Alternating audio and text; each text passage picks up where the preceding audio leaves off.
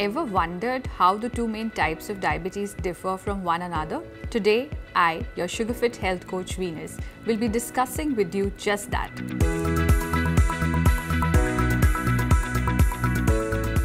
I'll be sharing all about what sets type 1 diabetes apart from type 2, how different are the risk factors involved with both the types, how do the treatments for these two types differ from one another, and more. So let's get started. First off, let's start with understanding what is type 1 diabetes and what is type 2 diabetes. Type 1 diabetes is a disease that makes the pancreas produce either a small amount of insulin or no insulin at all. If there's less insulin, there'll be high amount of sugar that stays in the bloodstream. It causes life-threatening situations and heavy damage.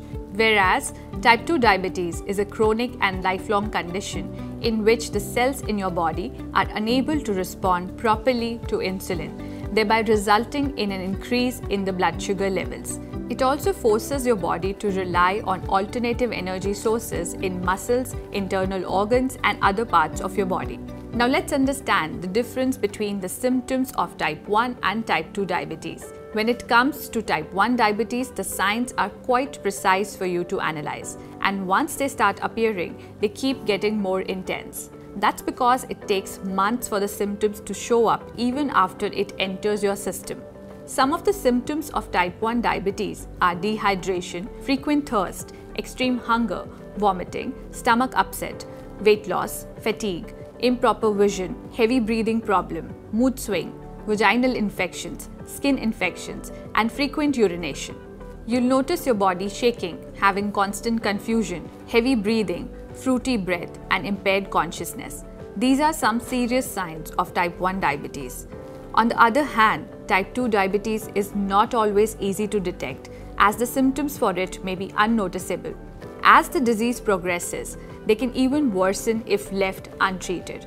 Some of these symptoms include excessive thirst and urination, unintentional weight loss, wounds that take longer than usual to heal or just don't heal, having blurry vision, constant urge to eat, fatigue, and tiredness. I would strongly urge you to get yourself checked or tested by a doctor if you notice these symptoms. Do not ignore them. While we are at it, let's also look at who is at risk of developing type 1 diabetes and who is at risk of developing type 2 diabetes, and how different are the factors for these two. For type 1 diabetes, those with a family history of diabetes, environmental circumstances that have many viruses, possessing autoantibodies, or belonging to the few countries that are listed in the top category affecting diabetes are at risk of developing it. As for type 2 diabetes, those who are over the age of 45, have a family history of type 2 diabetes, are overweight, smoke, have had high blood pressure, or led a sedentary lifestyle with lack of exercise, have a greater chance of developing the disease. Even the tests to detect these two types of diabetes are different. For type 1, there are three main tests used to diagnose the condition. The first is glycated hemoglobin test that helps determine the blood sugar levels of your body by analyzing the protein carried over red blood cells. It detects the sugar level included in hemoglobin. The second test is fasting plasma glucose, and as the name suggests, it requires you to fast before taking the test. It analyzes the blood sugar level in the body. The third one is an oral glucose tolerance test and can be taken 2 hours after consuming food. It is used to test the blood sugar level processing in the body. Now for type 2, there are 4 tests, out of which the glycated hemoglobin test and the oral glucose tolerance test are common between both the types.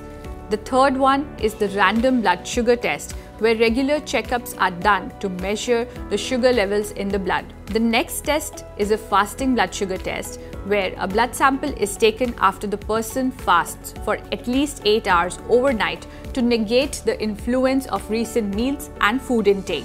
Even the treatment for both the types slightly differ for each other, and it goes without saying that the treatment should always be backed with expert guidance and doctors. The treatment for type 1 diabetes includes taking insulin, counting your intake of carbs, monitoring blood sugar levels, eating healthy foods, exercising regularly, and keeping your weight under control. As for type 2, lifestyle changes like eating healthy, losing excess weight, strength training, doing cardio workouts, or yoga can help reverse the effects. And when lifestyle changes don't attract the desired results, medication is a must. While the differences may not be too opposite to each other, there are some that set them both apart. I hope this information helped you learn about the difference between type 1 and type 2 diabetes. And if you have any more questions regarding the same, then do not hesitate to leave a comment about it, and I'll be sure to answer them. Until next time, please subscribe to our channel to know more about diabetes.